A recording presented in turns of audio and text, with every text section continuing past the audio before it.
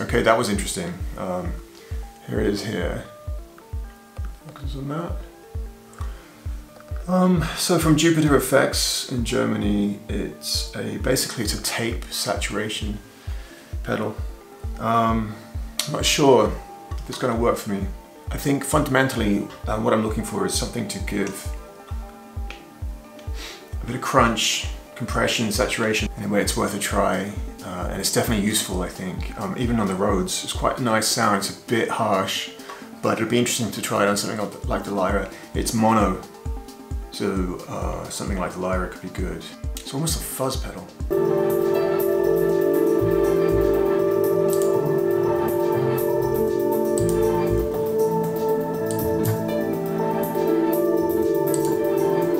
Yeah, you might have seen from my last couple of uploads, I've been in New York for a little bit. Spent some time there with my old friend Aaron Navisi and just playing with some of his synths and things like that. I was there for some other reasons, some meetings, but I got to spend a lot of time with him and his great collection in his home of synths, mod synths, pedals.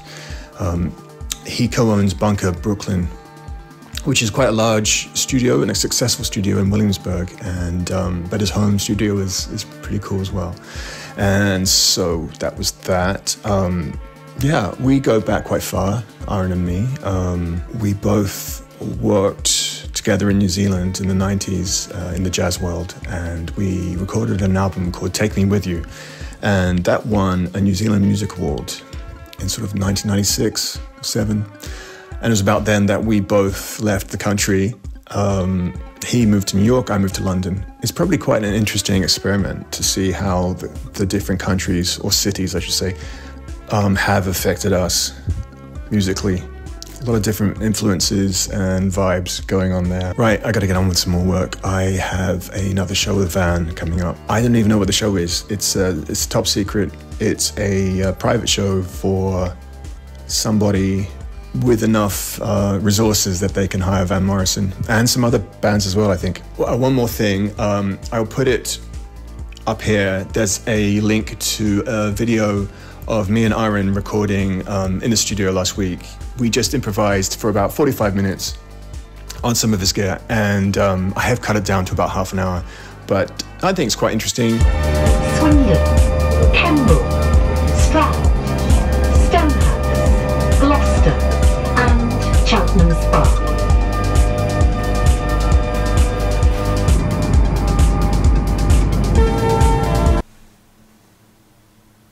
Hey, I am in Cheltenham.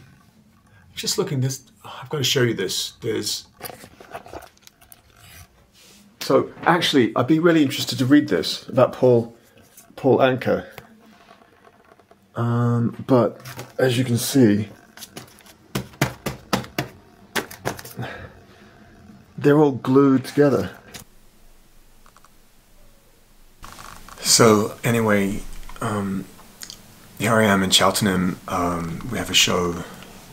Day of rehearsing first, then a show, and then back to London. But you know, it's been something I've been meaning to ask you, those of you watching, especially repeated viewers. You know, I'd really like to know what you're doing. I think a lot about overwhelm and how we probably all suffer from overwhelm as musicians. Whether you're a full-time musician, part-time musician, single, married, with kids, without kids, with dog, without dog, there's always something to overwhelm you. And also I think there's a certain type of musician who has a lot of ideas. I think as musicians we see opportunities and we have ideas a lot. You know, we're creative people and we see patterns in things. We connect the dots a lot. I think that's the nature of music. Shapes and patterns and themes, connections, and I think often that gets transferred out into the world outside music. This can and does lead to a sense of being overwhelmed, and you know, there are different strategies to deal with that, and everyone has their own way, I'm sure.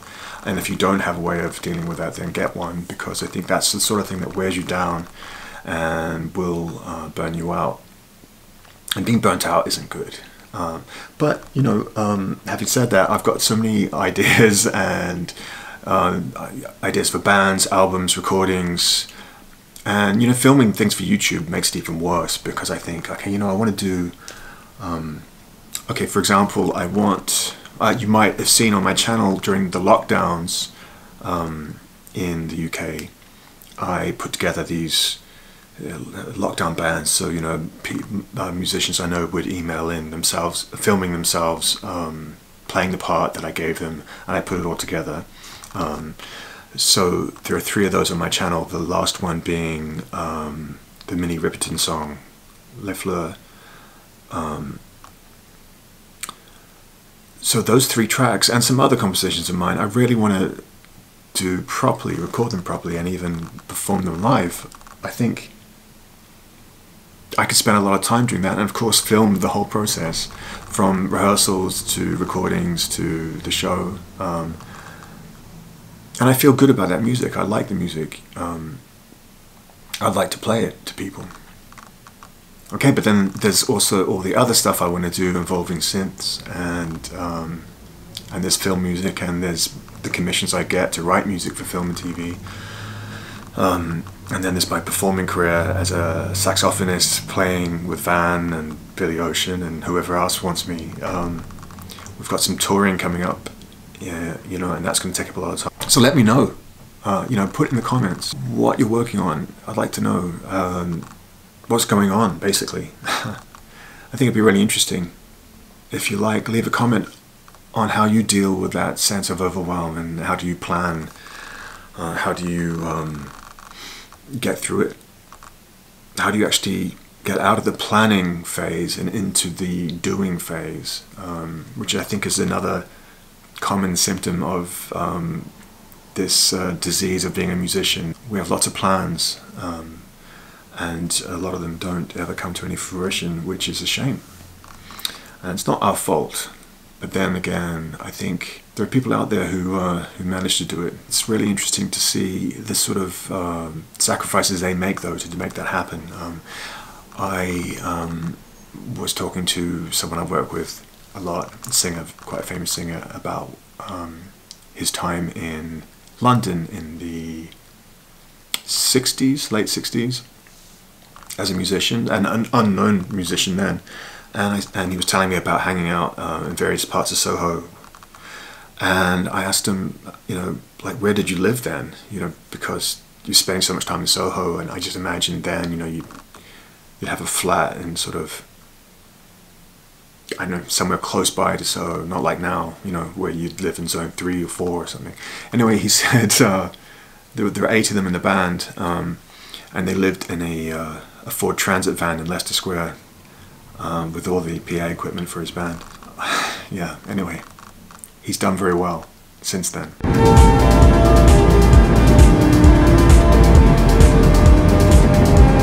I'm back in my own studio now. We had a show in Cheltenham, as you saw previously. However, there was just no way I could film anything. We had to play for a very wealthy family who made us, well, no, there's nothing I can say apart from, yeah, it was a long few days, and I came back from that and then had an appointment at the US Embassy. And I don't know if you've ever had to go to the American Embassy in London for a visa appointment, but it's quite logistically involved, with a lot of queuing, and but of course it's worth it. So that was that done, and now here I am. What I'm going to do now is just show you the mix for my latest single, Noumena, which is out now on Spotify and Bandcamp and Tidal and Apple Music and YouTube and all that. It's a track I made in Ableton and then brought into Pro Tools. So I'm going to show you the Pro Tools mix. So here it is, Pro Tools mix. you can see that there are stems that have been imported from the Ableton project. And so what I've done is I've composed, tracked, etc. in Ableton and then imported to Pro Tools for the mix. Okay, let's push play.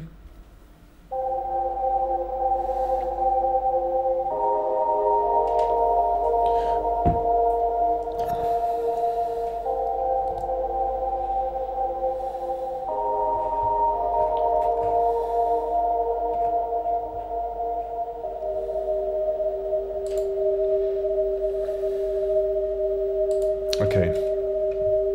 Yeah, this track, this particular audio track here,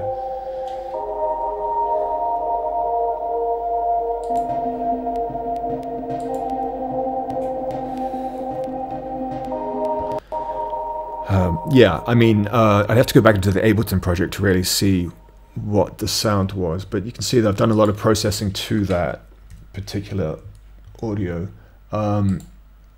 With some pretty robust EQing there. Let's take that out.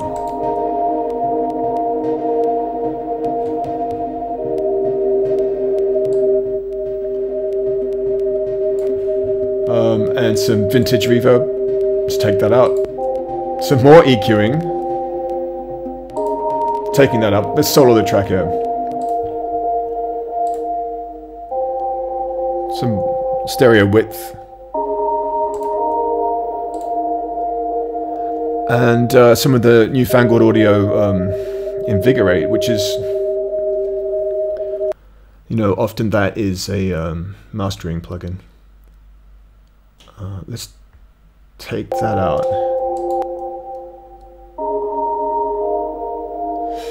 Okay, bring it back in.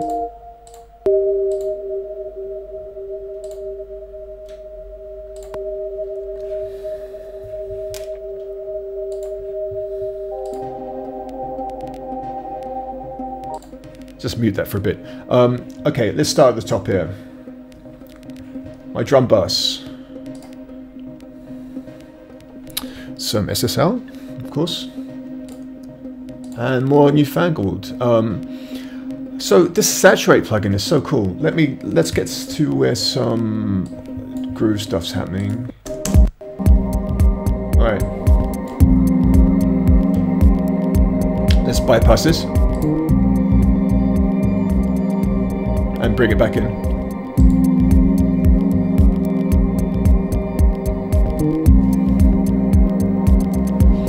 Love that. Let's mute the drums.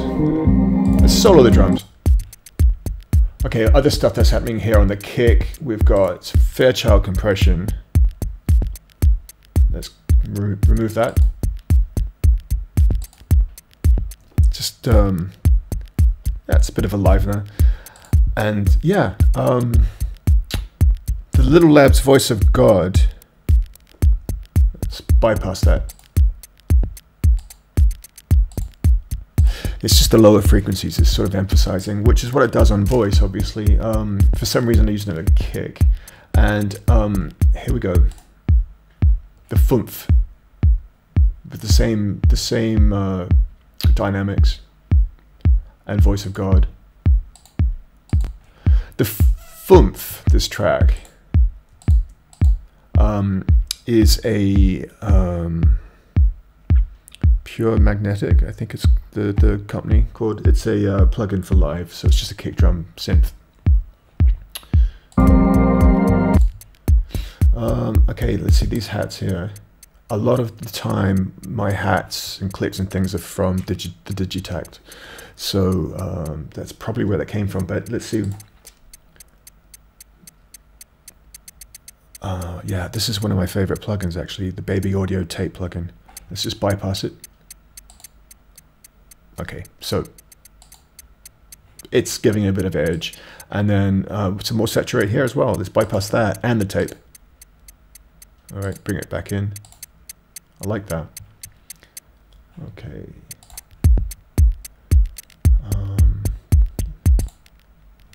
Some clicks. Severely EQ'd. That's without EQ. So I bet you what was happening here is this is a recorded performance from the Digitact. Would it be some sort of percussive elements in the Digitact setup? And then I just didn't like what was happening there, so I just got rid of it and left that, which I do like, and added some vinyl. Let's mute that. Yeah, the vinyl's very subtle. And I think that's it really for the groove. There's some white noise. I'm really getting into just using white noise as a sort of snare drum. White noise with a bit of decapitator, of course, and some more newfangled audio. The setting here is called Toasted Speakers, which seems appropriate. Let's mute the, bypass that. Okay, so it's making it crisper. Okay, what else is going on? Some strings. So this is probably a string sample. I quite enjoy pulling in string samples from some of my soundtrack recordings, especially on, you know, takes that weren't used, that sort of thing.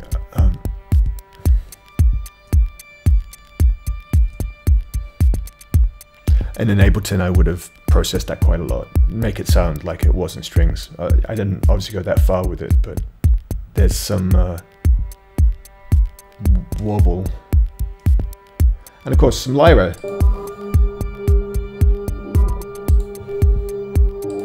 Lyra is being EQ'd a lot and decapitated. I'm using the decapitator as a EQ there. You see, it's very bright. Korg effects. Now, this will. Let's find where it is here. Korg effects has some. Let's go to this bit. All right, so this is my Korg 700, which you can see there. Obviously, a lot of the effects were done in Ableton, but I've brought in some black hole as well. Let's bypass that. It's quite nice. And some, yeah, just thinning the signal a bit, making it less wide.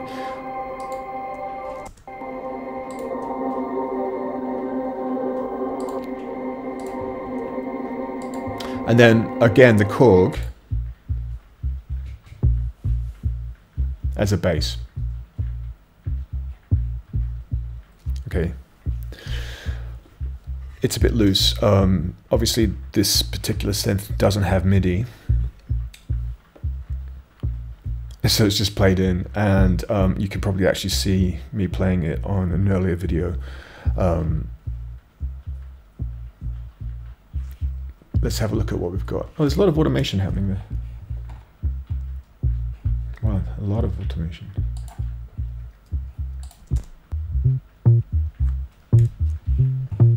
Okay, some Fairchild compression, some more voice. I've used this Little Labs plug a lot in this track, and newfangled. Punctuate. Let's bypass that.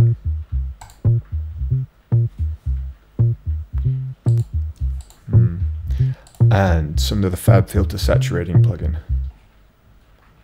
Thank you for your tip.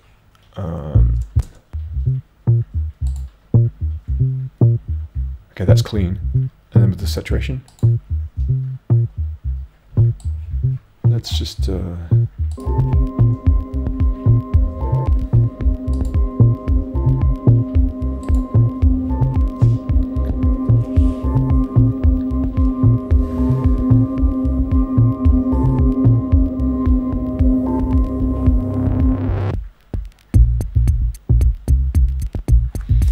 again, there's some mini Moog stuff going on too. Okay. Obviously, I don't own a Mini Moog, but I'm using the Universal Audio Mini Moog instrument, but more just as a, almost like a rider. Sorry, riser. There are no riders here. It's like a riser. And this one has some side chaining from a kick, obviously. Let's listen to it with the track.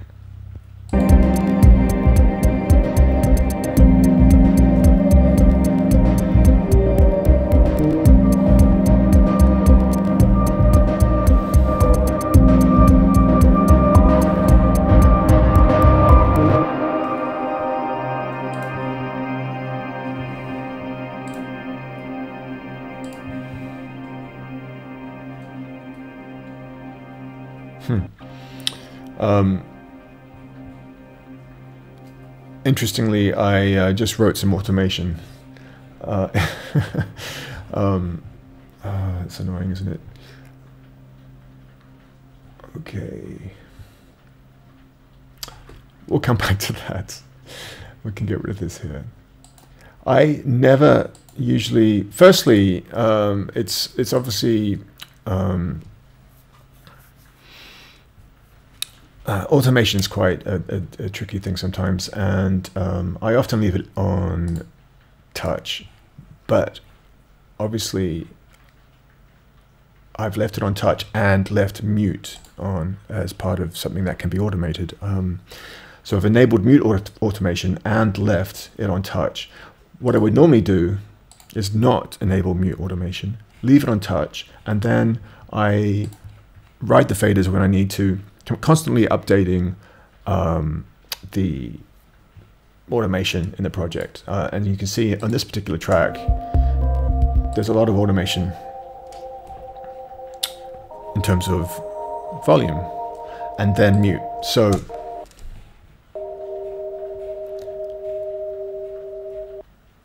luckily I haven't made too much of a mess here, but I would say that can go, I'm guessing, doesn't matter because the track's out. And we just bring this.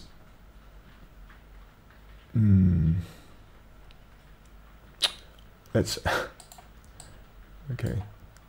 Oh, no, that didn't work. Okay, that means there's something. Yeah. Hold on. Let's get this right just in case. All right, so that's unmuted now.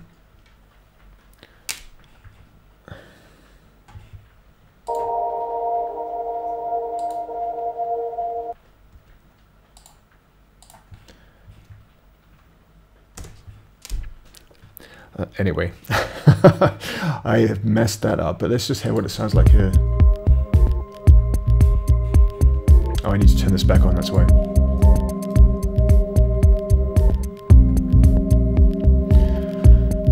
Okay. Oh, some Prophet 12 here as well. Let's see what that sounds like. Okay, all right, that's and that's got a bit of verb. Favorite vintage verb.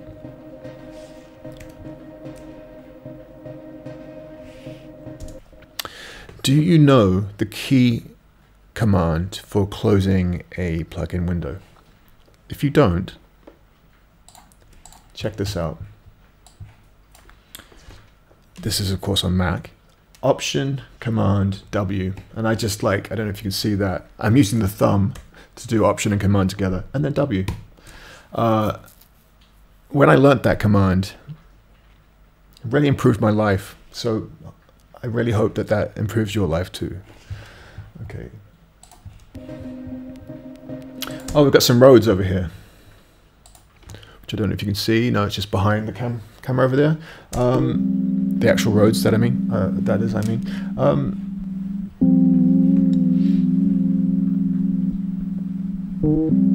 Okay, there's a lot of stuff going on in Ableton with this, I think. And here I've just simply added some delay.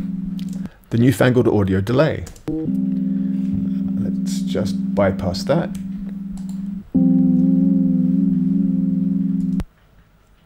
Let's unbypass it. What's it doing? Okay, it's a little subtle tape delay.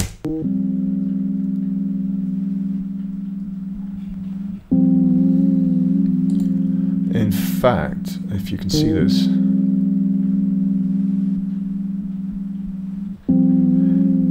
it is actually one of my presets, which I gave to Newfangled Audio. Anyway,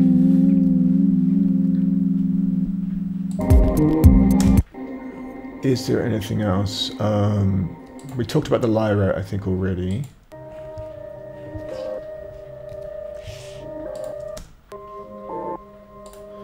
You know, and that lyra's got some stuff going on in Ableton as well, for sure. I'd say there's some beat repeat and that sort of thing. Okay. Pluck. Sounds like a pluck. Did have that on there, interestingly. What's that like?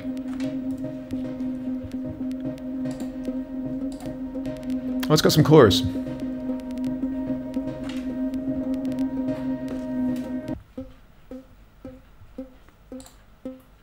That's quite different, isn't it?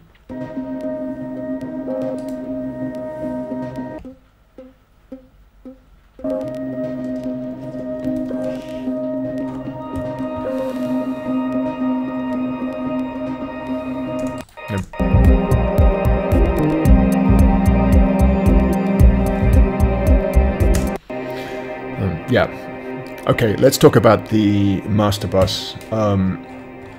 Now, I've talked before about how I have basically everything going into a, you can see it here, a fader, auxiliary fader, which then goes into the master bus. So that means I can control how much signal is going into the master bus plugins. And if we listen to this, so let's just bring this back up here. Okay, not much, obviously, but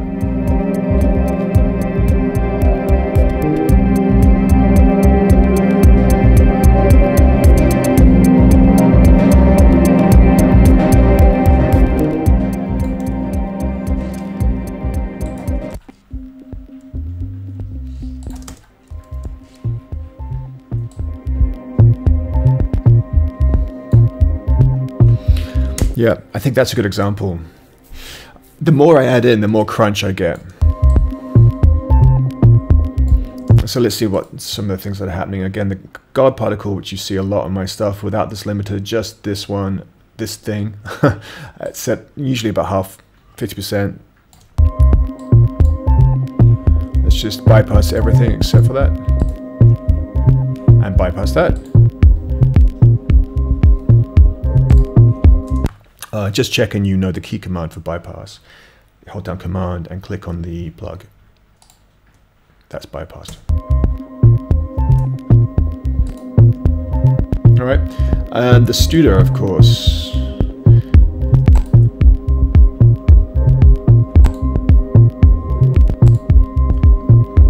It's a bit of low end there. And this is what I like to use for my mastering. Quite a lot. I will be using the master desk, and this is actually the Plugin Alliance version. Sometimes I use the Universal Audio version. It depends. If I'm working on my laptop, I'll use this version because it doesn't require the satellite. All right, so that's bypassed. Let's bring it in. All right, let's push that a bit.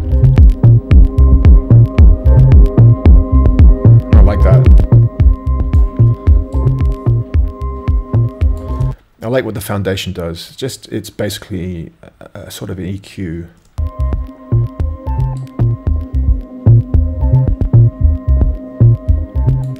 And this is the sort of saturation.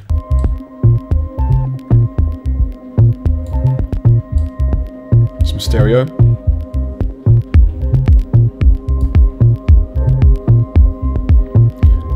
And the resonant filters, I have auto solo on, so as soon as I touch one of these, it will solo what the filter is doing. So that is what I'm taking out by using this filter. Actually, See, I wouldn't mind getting rid of that, so let's put on that. Same with down here.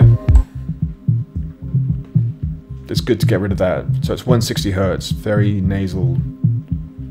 Or this. Oh, that's more nasal. Actually, that's quite...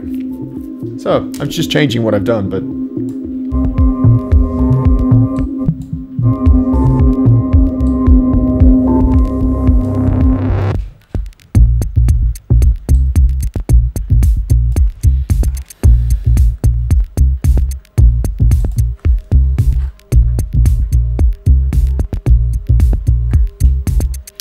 See, there you go. I just wanted to change the hat level, and of course, what I ended up doing is recording some automation. Let's see if I can always just undo that. Undo record automation. Okay, and in the master chain, after the master desk, we have the SSL bus compressor. Again, it's not doing much. I think when I opened the project, this was down here, so it wasn't pushing it as much. But, you know, it can do a lot, but I tend to just have it, so it's just tickling it. Okay.